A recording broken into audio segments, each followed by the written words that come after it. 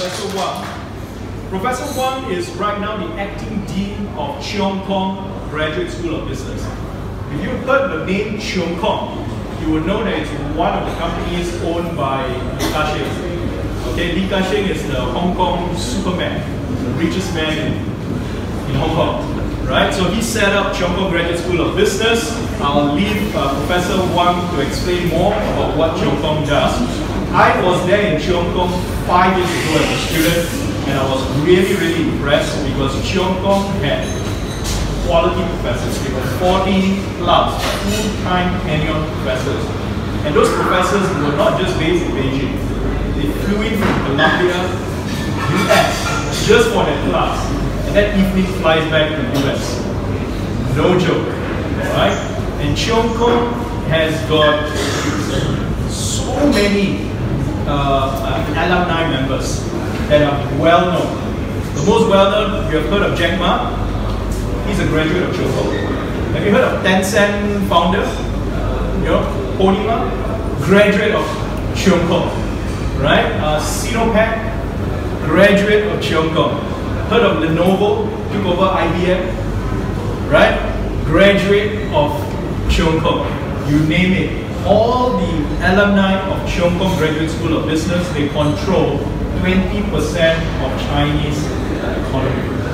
So if you connect to Cheung, you can influence about 20%. You can connect to this alumni network in China, and that makes it interesting.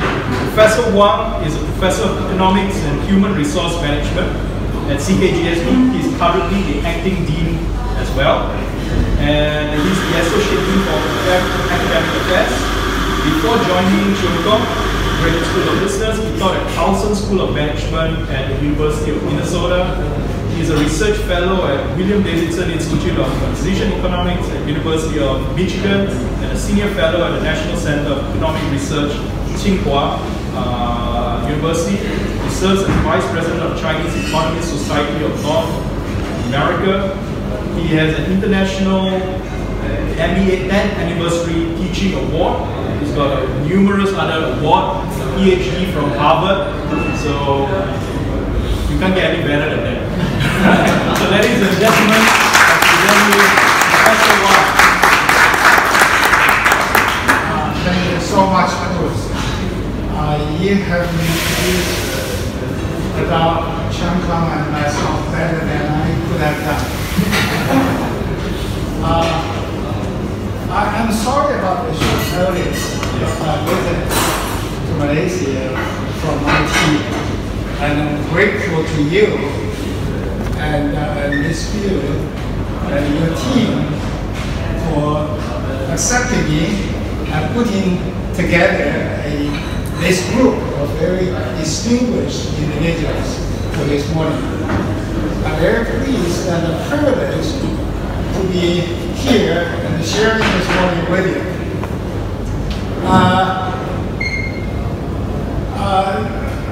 As Bruce said, this is my first visit to Malaysia, and all I have felt is the sunny weather, all the clean and great environment, and above all, friendship from people I have not met before. I'm very privileged to meet yesterday and this morning. I trust that this trend will continue in the next few days of my stay here.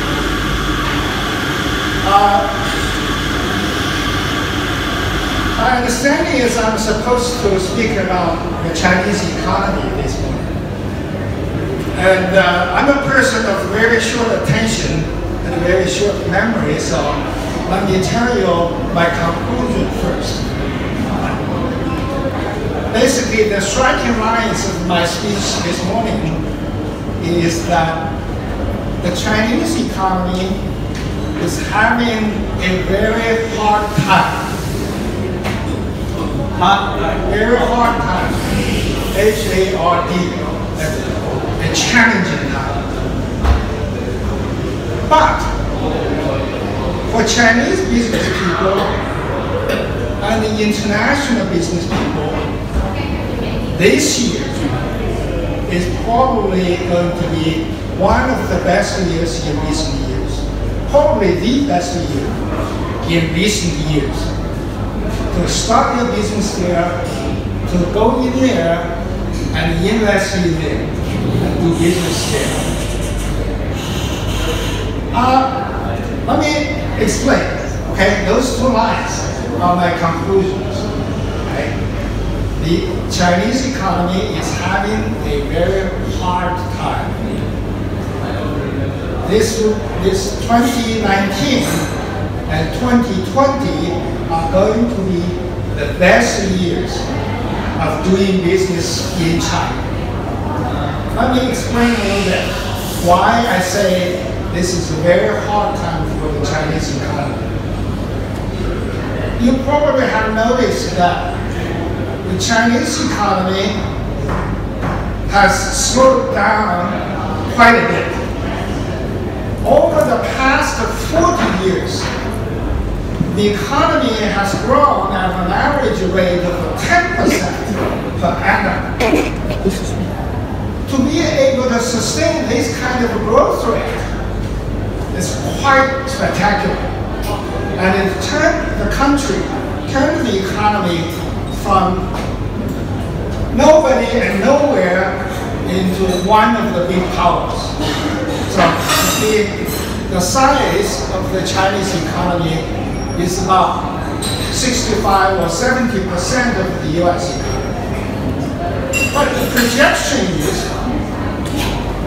the Chinese economy is going to overtake to be the biggest economy in the world within a few years' time. I mean, depending on whose forecast you're looking at, some people say that's going to happen in 5 years, some people say that's going to happen in 10 years. But basically that makes no difference, which basically means that before you reach my age, that's going to become reality. Right? You have the biggest economy in the world just next to your door. Right? However, starting a few years ago, the economy is starting to slow down. Especially last year and the year before. It slowed down to 6.6 last year, which was still one of the fastest growing economy in the world. But for the Chinese who are used to 10% growth rate, that seemed to be alarming, and that seemed to be a very big problem. And worse than that, this year, from government officials and economists and outside observers, the general belief is that the growth rate of the Chinese economy will further slow down. Now they would feel very happy, the Chinese government policymakers would feel very happy if they can maintain 6.5 or 6.6% growth rate, right? And they seem to be making every effort to make sure the growth rate is at least about 6%. So that's bad news for people who are used to 10% growth rate. On top of that, Trump was launching an unhistoric trade war with China. And he threatened to impose 25% tariff on hundreds of billions of Chinese exports to the US. And as you know, trade with the US is the biggest source of Chinese overall trade balance, trade surplus. Right? China now has the biggest foreign exchange reserve of the world. It has something like 300 billion US dollars, 3 trillion US dollars. Right? Something like 3 trillion US dollars. And most of the surplus is from the US. China is having a trade deficit with many other countries. Small amounts of deficits here and there, right? But they amount up to basically nothing. But the surplus with the US is so big, that's what the Chinese count on to have a sizable foreign exchange stock, reserve stock, and they can feel confident controlling foreign exchange rates. But with the threat of this trade war on China, the Chinese and the foreign investors as well worry about what's going to happen next. They worry about if the Chinese economy will be further hit, and if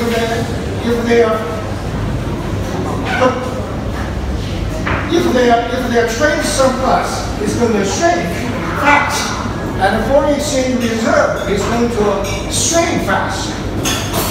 So, in other words, if you read the newspaper around the world and the reports and the discussions in China, it's all bad news. Mostly, it's all bad news. Right? But then, why am I saying 2019 and 2020 would be the best years for you to do business in China, for Chinese business people and for international investors as well? Why am I making this claim that seems to be so unreasonable and contradictory to what's going on in reality? The reason I'm making this claim is that the Chinese government has a secret weapon. And whenever it starts to use this weapon, the economy turns around. And the best time in the economy will come. Now, what is this secret weapon? And when is the Chinese government going to use it?